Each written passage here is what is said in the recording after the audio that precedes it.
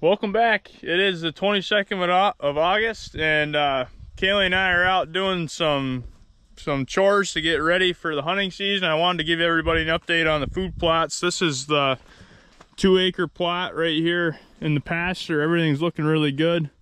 Kaylee and I just came around the corner, and there was a 2-year-old 8-point that took off running right from being out here already. I don't know why he was already out here, but he was out here munching on stuff.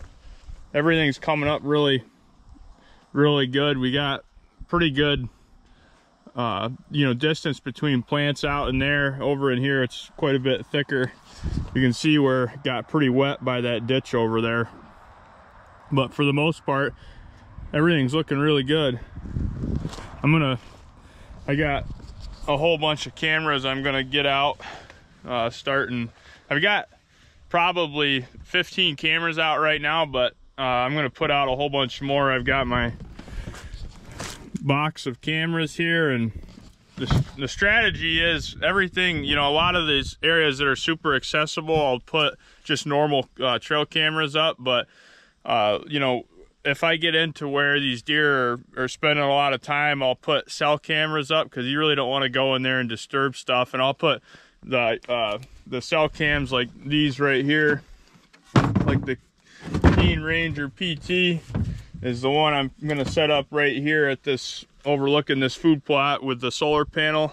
It gets really good sunlight out here, and being able to traverse that camera is huge, because I can scan the whole food plot, so nothing has to be in front of it. If it's right before dark and I just want to see what's out here, I can hook up to the camera right through my cell phone and just scan the whole food plot and see what's out here. So that's super handy.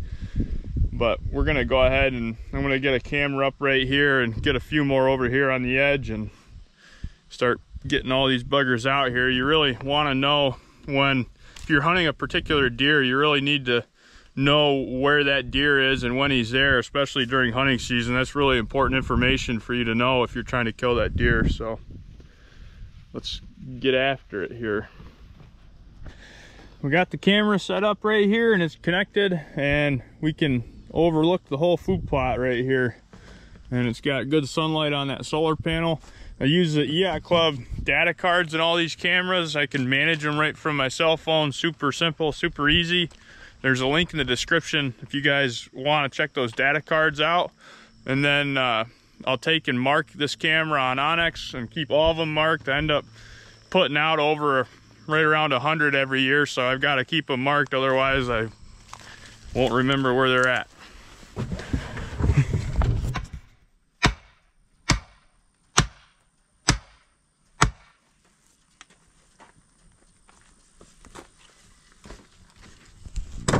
Woof.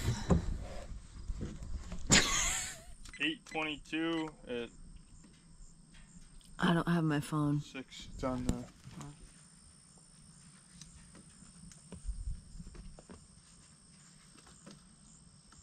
Kaylee and I have got a whole bunch of cameras set up so far, and now we're in the old garden plot, and it's gonna give you a good look at it here. You can see everything's coming up real good. We're pretty wet down here in this bottom corner, but there's nothing you can really do about that. The top's looking really good. You can see right in the middle of where I was spreading, it's a little bit thick, but on the edges it's like the perfect seed rate. Like right in there's lots of room for those brassicas to really express their full potential. It's growing like crazy up there on the hill. Everything's looking good though. This weekend we're going to be planting the hidey hole food plots. Still got a bunch of cameras to set up. I'm going to get over to the Pennsylvania lease and get a bunch of cell cams in there, see what's going on, and I'll be giving everybody an update on the deer activity and kind of what deer I'm obviously going to be probably chasing this year. So that's on an upcoming video. This is just kind of a short one showing you these food plots here, and we'll run up to the upper farm and show you that one too. I got a camera up there I wanted to check quick.